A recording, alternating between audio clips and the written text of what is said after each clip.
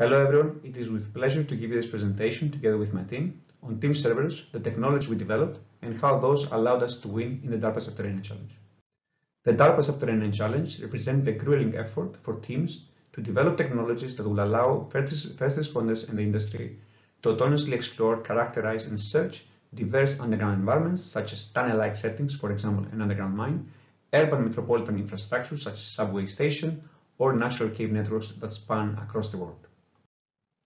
To that end, our team aimed to develop a cooperative team of walking and flying robots that will be equipped with resilient localization and mapping in GPS-denied and perceptually graded environments, the ability for resilient autonomy to explore and search complex underground domains, the capability to operate in areas where there was no prior communications and therefore any communication networking had to be deployed by the robots, and of course the potential to perform equally well across complex and diverse underground environments.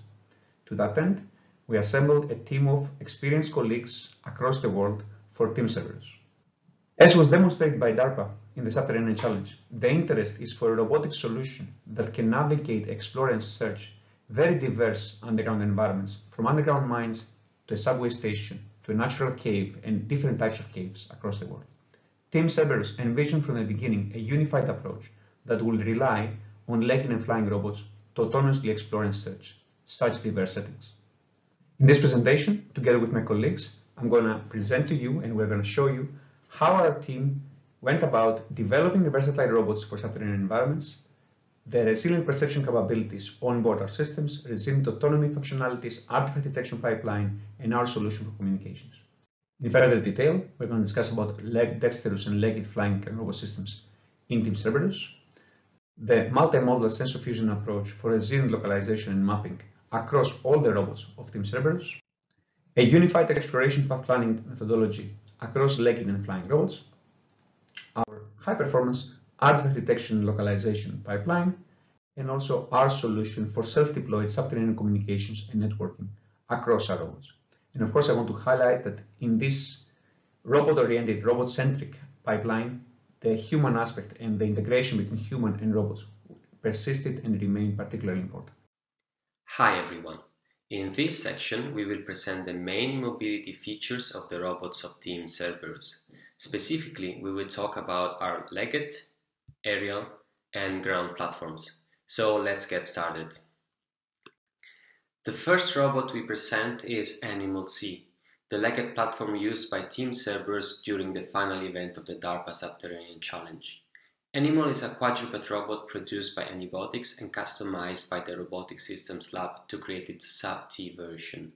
This version is equipped with multiple sensors including LiDARs, depth, color, mono, zoom, and thermal cameras. Animal has a total weight of roughly 55 kilos, a payload capability of 10 kilos, and an operation time of approximately 80 minutes when continuously walking. During the final event of the Sub-T Challenge, we deployed 4 animals in the course, and we had them operating simultaneously. In the following part, we will see the main software components used for locomotion. The first module is a GPU-based terrain mapping software that is able to process input point clouds in real time and provide a terrain representation used for both locomotion and planning purposes. This video shows an example of the robot navigating in a narrow environment while the terrain representation is built during operation. The elevation map that you see is actually composed by multiple layers, each used for different applications. The elevation layer is mostly used for locomotion and visualization purposes, whereas the traversability layer is used to plan local traversable paths. Finally, the upper bound layer is used to handle negative obstacles during the local path planning phase. Another main software component is our deep reinforcement learning based locomotion controller. This video shows the perceptive controller used in different scenarios with animal robot locomoting over a variety of rough terrains. This controller uses a policy trained in simulation and directly deployed on hardware, and it is also one of the main differences with respect to the other teams that deployed legged robots with a model-based locomotion controller. To achieve a high level of robustness, we also apply randomization during training. For instance, randomized height scans in the elevation map are applied to handle sensor degradation in extreme conditions and challenging environments. As you can see in this video, the robot is able to keep on walking even in an area where a lot of smoke was released. Moreover, mass, frictions and external disturbances are also randomized to be able to cope with slopes, stairs, and in general rough terrain. This policy was deployed on all the animals during the final event and proved to be extremely robust and never failed. The third component used for locomotion purposes is a reachability-based navigation planner, utilized to generate local traversable paths. This module is based on a reachability method, which explicitly allows stepping over obstacles, and thus it is tailored for the animal quadruped robots. Specifically, giving a local terrain representation from the elevation map, the state of the robot and the goal to reach, the planner generates traversable trajectories. To do so, first the planner checks whether the torso, depicted in blue in the figures, is free of contact. This is done to avoid collisions. On top of that, the planner enforces foot reachability volumes, depicted in red, to be in contact. In this way, we ensure that the feet can reach the ground. Moreover, we provided the planner with template learning for steppable geometry to identify safe foothold locations. In addition, we deploy a local motion cost predictor that, given the high map and the current goal, provides estimated cost and risk, which then can be minimized during planning. This video shows animal navigating different goal poses on uneven terrain. The planner copes with partial and missing map information and significant map noise caused by the onboard odometry system while maintaining fast update rates.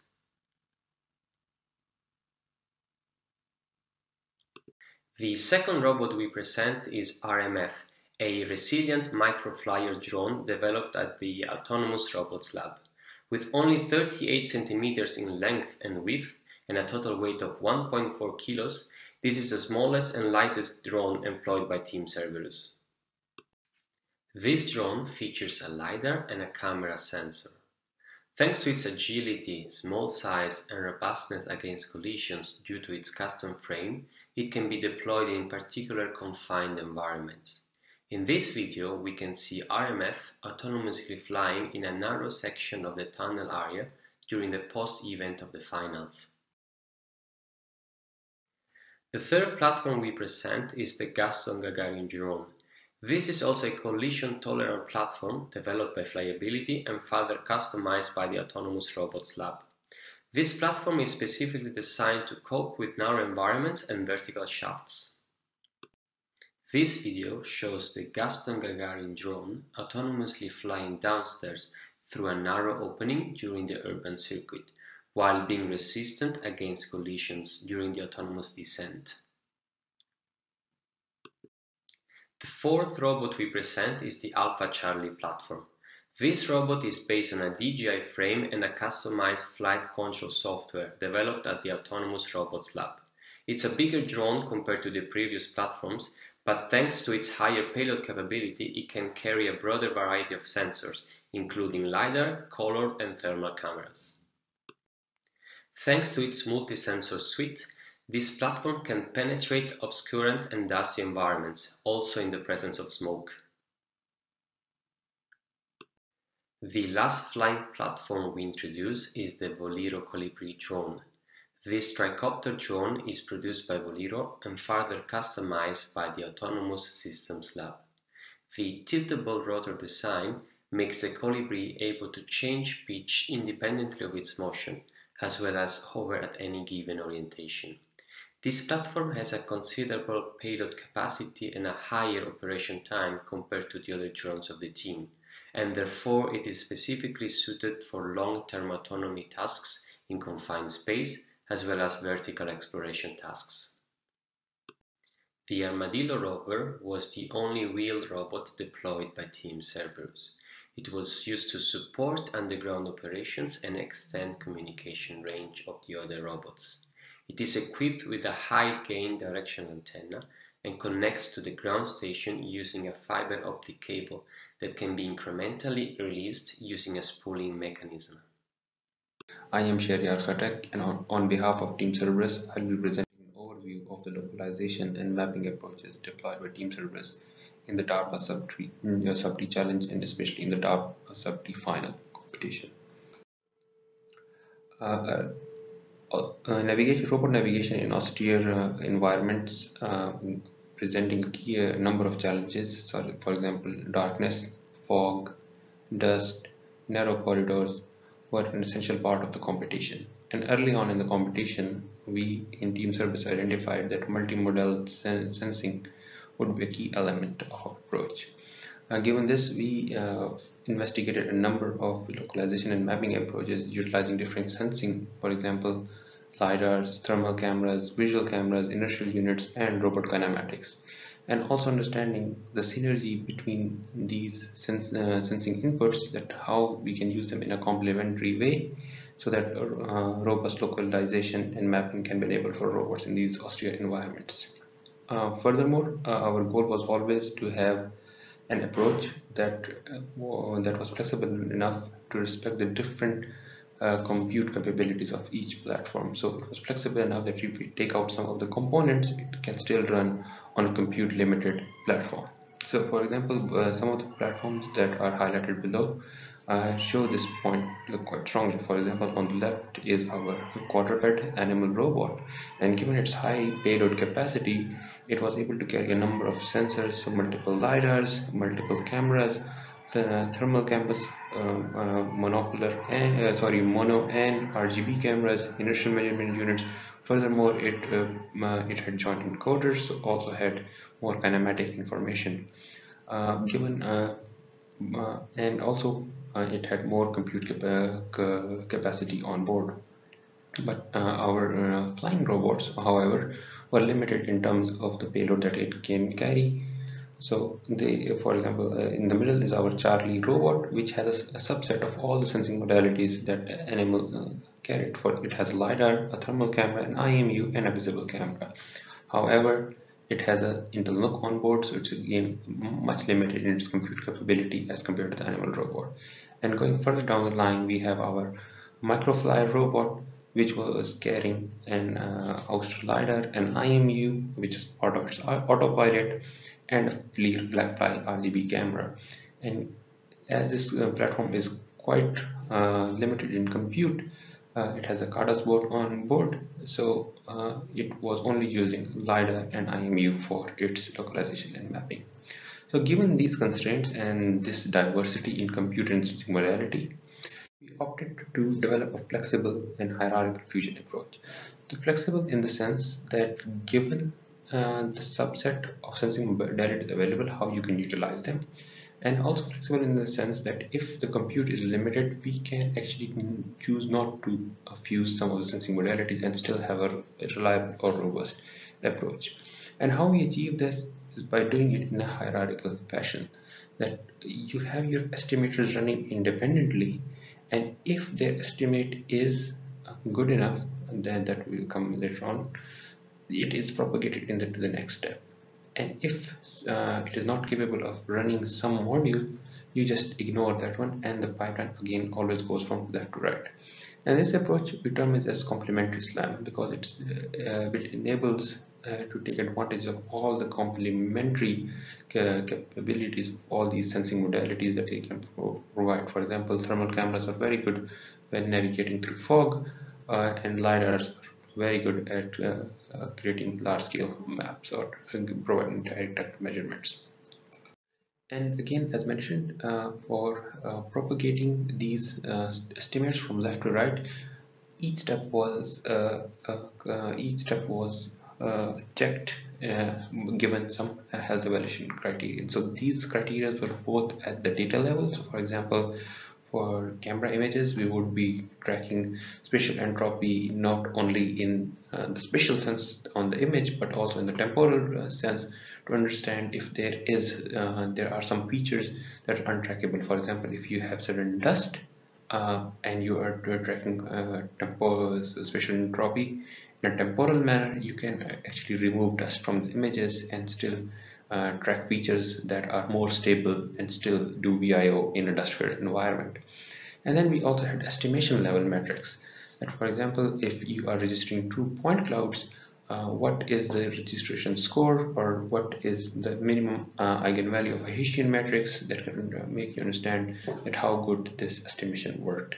And we used a combination of both these health evaluation metrics at each level, and once the estimate passes this, and only then it is propagated or fused into the next level. And the idea was that you always have an estimate of robot, and you always have a map that keeps propagating no matter what environment you're traversing. And this was our on-board estimation approach. Given this, it was deployed on all the robots that were actually made into the competition circuit. So for quadruped animal robots, so Chimera, Cerberus, Camel, and Cayman, the individual distances of each one is also listed under their name in their respective colors. And what we show here is the map created by each robot in different subsets of the environment which it was allocated to explore autonomously. And in total, we traversed a total of 1.7 kilometers in all these diverse environments, and they were able to map it. All these estimation approaches were running in real time on board the robot. Uh, However, this was one part of our strategy, and these maps were then merged into a centralized global map that was available for the base station and the human supervisor. And it was each robot's onboard map, along with some of the sensing data either processed, for example, features from visual images, or some raw data, for example, in terms of point clouds, being sent back to the centralized server. And the server did it tried to find multimodal constraints not only for that individual robot, but also among robots, so that it can create dense constraints and then create a nice global map by merging all the information that was coming from individual robots. And in the final run, this is the final map of all the 4 robots merged on top of each other. The artifacts reported were a combination of both onboard and the global solutions. The global mapping given the amount of data and constrained by time. For example, if an agent comes very late and provides a huge amount of data, then you're again limited by the time that how much optimization you can do while merging this map. So in the final run, we used a combination of both onboard and global solutions, and this is the final map. And I would be happy to answer any questions that you have about these approaches in the Q&A. Hi everyone. In this section, we will present the main autonomy features of Team Cerberus. The development of the Cerberus autonomy is driven by the challenges of the subterranean environments. We aim to enable resilient autonomy with minimal human supervision in very large-scale environments that present challenges such as difficult terrain, narrow passages, and multi-branching and multi-level topologies. The autonomy system should be generalized across all the robots, but at the same time capable of handling robot-specific constraints and exploiting the advantages of robots' mobility. The human supervisor is responsible for high-level coordination, deciding what part of the environment each robot will explore, while each robot performs its assigned exploration task fully autonomously. We utilize a graph-based exploration planner that is developed to work across all the robotic platforms of the team. This planner has a bifurcated local and global planning architecture to handle large-scale environments as well as perform efficient local exploration considering robot constraints. The paths provided by the high-level exploration planner are then tracked by the robot-specific navigation modules. At the core of our autonomy lies the graph-based exploration planner called GB Planner, which utilizes a bifurcated local and global planning architecture. The local planner is responsible for rapid exploration within a local space around the robot and provides functionalities to handle robot-specific constraints. On the other hand, the global planner is responsible for repositioning the robot to unexplored areas of the map when the local layer cannot find an informative path. At the same time, the global layer also provides safe paths to return the robot to the home location within the robot's endurance or a predefined mission time. In the first step of the local exploration planner, A collision-free graph is built within a volume around the robot. This volume is adaptively calculated according to the local environment geometry. In case of aerial robots, the edges of this graph are simply collision-free straight lines. However, for legged robots, we also check the existence of a supporting ground below each edge and vertex. To check this, each vertex is projected downwards on the volumetric map to check for the existence of an occupied voxel below it. Due to possible gaps on the ground in the volumetric map, which can be caused by low LiDAR incidence angles or water on the ground, we also check a few other points around the vertex to verify the existence of ground. Similarly, each edge is interpolated and projected to check for supporting ground. Along with the existence of the ground, each projected edge segment needs to have its inclination within a feasible limit. Finally, some vertices which are in free space but do not have a supporting ground are retained in the graph as hanging vertices if they can be connected using edges having feasible inclination.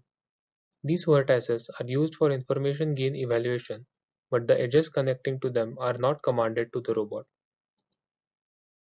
In the next step, we compute a volumetric gain for each vertex in the graph that relates to the amount of unknown volume the robot will map if it would have been at that vertex. Then, we extract the shortest paths in this graph starting from the current robot location. For each path, the volumetric gain of its vertices is aggregated and the total information gain, called the exploration gain, is calculated as shown in the equation here. As this is one of the most computationally demanding process, two modifications are done to reduce the computational cost. First is to calculate the volumetric gain only at the leaf vertices of the shortest paths, and second is to cluster the leaf vertices to approximate the gain of all the vertices in the cluster by one vertex. Finally, the path having the highest exploration gain is selected. This path is further improved for safety to be away from the obstacles and then commanded to the robot. We will now explain the global planning layer of GP Planner. The global planner maintains a lightweight global graph built by adding high exploration gain paths from the local planning step and identifies high volumetric gain vertices in this graph called frontiers. When the local planner cannot find an informative path, the robot is repositioned to one of these frontiers to continue the exploration. Additionally, the global planner provides a safe path to return the robot to the home location within the robot's endurance or a mission time limit. Here, we summarize the autonomy stack of each category of the robots. The aerial robots have a relatively simple architecture with GP Planner being the main autonomy module. The animal uses a behavior tree to coordinate various functionalities of the robot. These include autonomous exploration, inspection of specific areas using the pan-tilt head, and handling the commands given by the human operator. If the robot loses communication with the ground station, it is allowed to explore independently for a given time, after which it queries GP Planner for a path to return to home or previous communication point.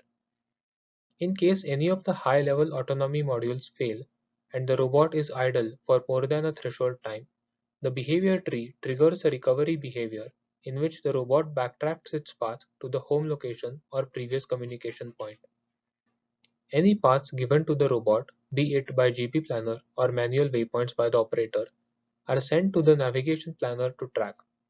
The navigation planner is allowed to modify the commanded path locally to maximize safety and enable efficient locomotion. In this video, we show two experiments conducted as part of the preparations for the final event. The experiments were conducted in the Hagerbach mine in Switzerland. The first part shows a mission conducted by the animal. This demonstrates the ability of the planner to navigate over slopes, handling multiple branches, and autonomous homing. At this point, the robot reaches a dead end, and the global repositioning is triggered. Towards the end of the mission, autonomous homing is triggered, and the robot returns to the home location.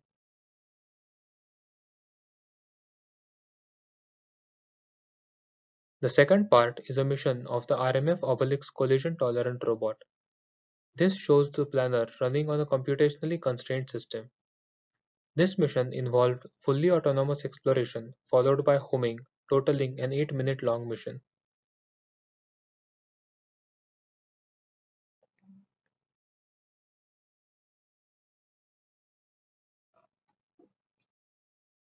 Here, we show an instance in the prize run where the animal is exploring the tunnel section and then enters the cave section, passing through some confined areas. The path given by GB Planner is shown in yellow, and the path shown on the ground is the traversable path generated by the navigation planner.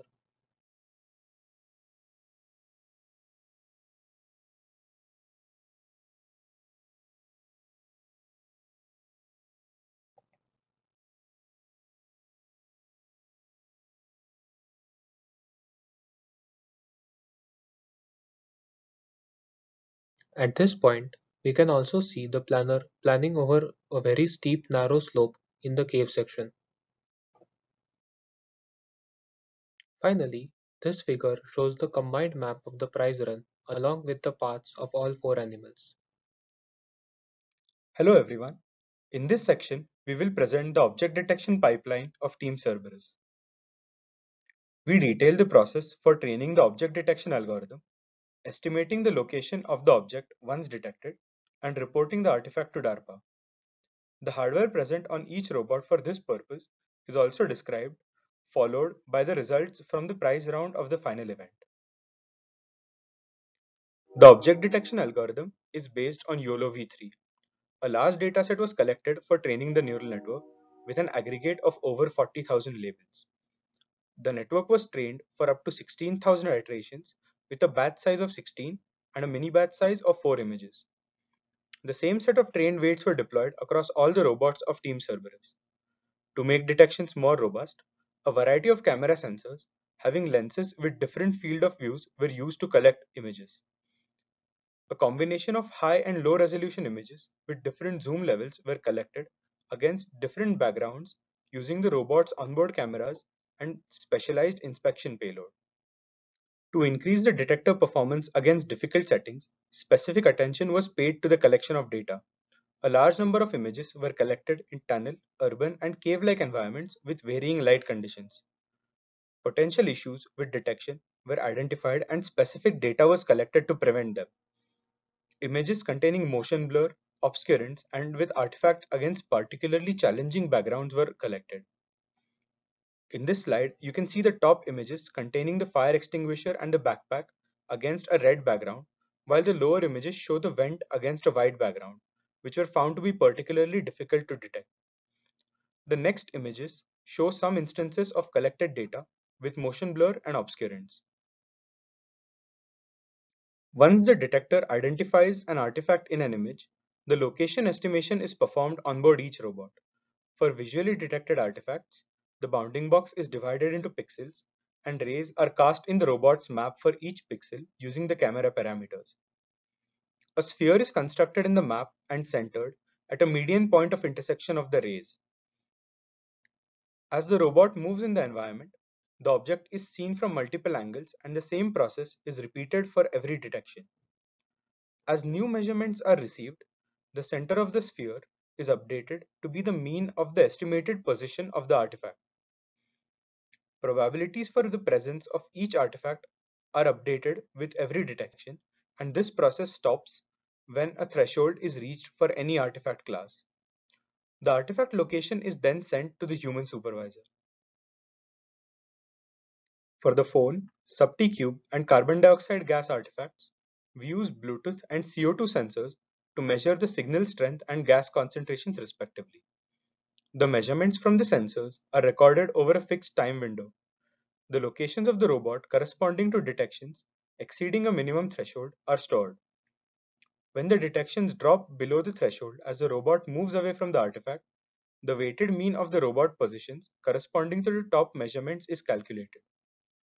This mean position is sent to the human supervisor as the location of the artifact. Once the artifacts are detected by the robots, they are sent to the ground station. The human supervisor at the ground station is presented with the image of the detected artifact. The estimated position can be visualized on the map using the UI panel on the right and then reported to the DARPA server by clicking on the artifact in the map. The human supervisor is also presented with an option to report the location of the artifact based on the robot's estimation or to report the location as optimized by the multi-robot mapping framework. To detect the artifacts, each robot had a different set of sensors and hardware for processing the images. Animal C was equipped with a Jetson Xavier GPU that performed detections on multiple image streams. Cameras on the AlphaSense payload and a higher resolution zoom camera on the inspection payload were used to detect the artifacts. The aerial robots used lightweight hardware for performing object detection, with the M100 Aerial Scouts and Colibri platform using the Intel Movidia stick and the RMF Oblix platform using a neural processing unit. The Super Megabot platform used a dedicated GPU on the onboard computer. For the prize round of the final event, we correctly detected a total of 23 artifacts. The reported location of each artifact is shown with the color of the robot that detected it. Hi everyone and welcome to the communication block. In this short talk, I'm going to cover the networking structure used by CERBERUS in the final run of the competition. Furthermore, I will talk about systems that had special networking capabilities as well as the software that was running to enable communication. In complex and large-scale environments, such as faced during the Sub-T challenge, a single communication point where all the robots connect to directly was not sufficient as the topology would not allow to maintain communication. For instance, the signal strength drops drastically with distance in such environments. This becomes obvious if we look at the topology of the NIOSH mine, where a signal loss can happen already after a single turn. To keep the exploration going continuously, we focused on pushing autonomy of the robots. But at the same time, communication is the core component to provide situational awareness to the operator. So the longer the communication is established, the longer information can be transmitted to the operator. And earlier, the data can be sent again once the robots return.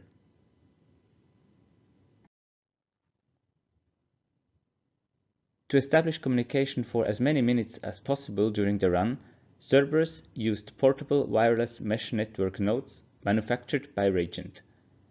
These nodes had a dual capability in the sense of forming the actual mesh network, as well as providing an access point for clients that were not directly extending the mesh network.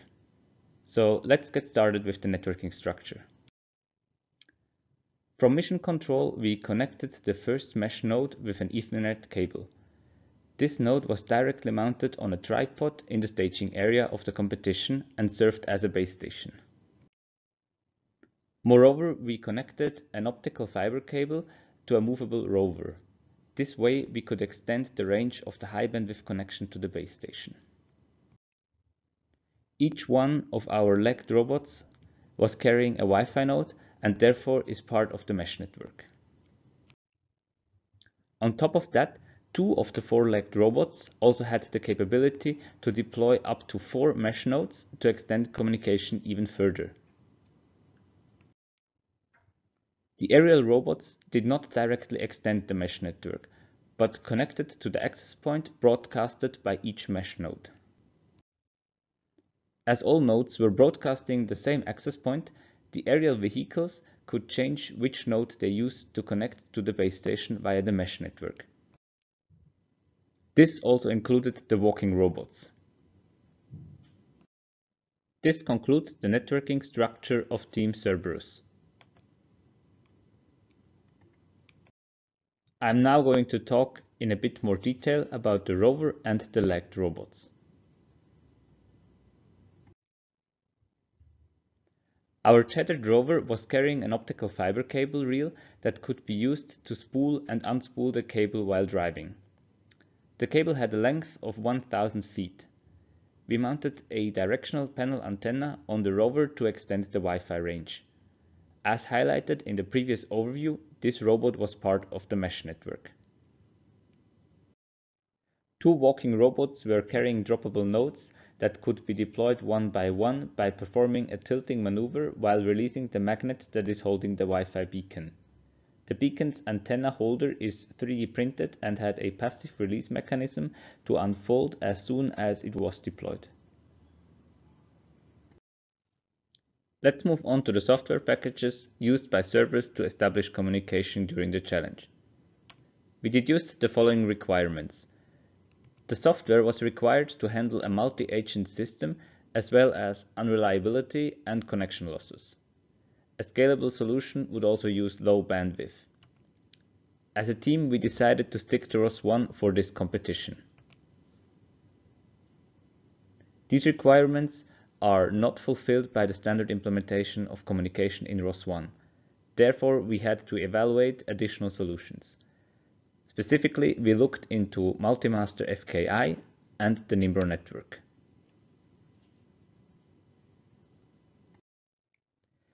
We decided to use Nimbro network for the following reasons. First, it can handle a multi-agent setup in the form of a multi-master operation. This also applies to the multi-master FKI solution. In terms of reliability and handling of connection losses, the multi-master has an advantage that it can do automatic topic and host discovery. However, we did not really need that, as it was clear from the beginning which information had to be sent. What seems like a drawback of Nimbro in the end was more of a benefit, as we could clearly specify which topics we wanted to transfer. Nimbro also has forward error correction implemented in contrast to the multi-master FKI. The functionality to limit the rate of topics as well as the built-in compression also gave us the opportunity to reduce the consumed bandwidth. And the implementation of Nimbro is in ROS1. The multi-master setup of Nimbro meant that we run a ROS core per agent as well as one ROS core on the base station. Each agent then runs a set of receiver and sender nodes. These nodes then directly communicate with each other over TCP or UDP, where we could select which topics and services we want to exchange. Another functionality that we implemented in the scope of the competition was the so-called topic on demand. Let's assume you are running a sensor or processing node that provides information at a given frequency. While the onboard processing might require this specific frequency, the operator is probably not interested in receiving information at that frequency, but rather at a specific point in time. An example could be LiDAR data of a sensor or a map of the surrounding terrain. Instead of just throttling the output to a fixed rate and streaming the throttled topic, we put an additional module in between. Upon request of the operator, an on-demand node would forward this request to the robot via Nimbro. The corresponding node on the robot then collects one single message and sends it over Nimbro to the requesting node on mission control. This allowed us to get data only at that time point when the operator needed it. Great. With my colleagues now having presented all the details for each of our main functionality modules, from robots to perception to autonomy, artifacts and communications, I would also now like to discuss how we competed in the competition in the Subterranean Challenge from 2018 to 2021, and also some lessons learned throughout this fantastic experience. In the Tunnels Record, in the first official competition event of the Subterranean Challenge, our team did not participate with extreme capability to score high. Quite on the contrary, we faced problems with our deployment of our legged robots. Our flying systems performed autonomous exploration reliably, but we did not score a point with them. And eventually we scored most of our points with a wheeled robot we had with us, which was strategy-wise repurposed to undertake the major exploration and artifact scoring responsibility. As you can see, with our map on top of the ground map from DARPA, we explored a very little part of the environment, and even though this was a small part, we already had some significant drift. In the Urban Circuit, the second competition event, we had already much more mature robotic systems, both legged and flying. Our legged robots were able to operate throughout the deployment of a mission. We were not able to traverse reliably stairs and other such complex locomotion challenges. However, we were able to score sufficiently high, purely relying on our core robots, legged and flying, and our roving robot was only used for the purposes of communications extension. It has an optical fiber cable, it's connected to the ground station, and a high gain antenna. And it was already the first time that the artifact detection pipeline, although not very mature, allowed to detect a significant subset of the artifacts automatically.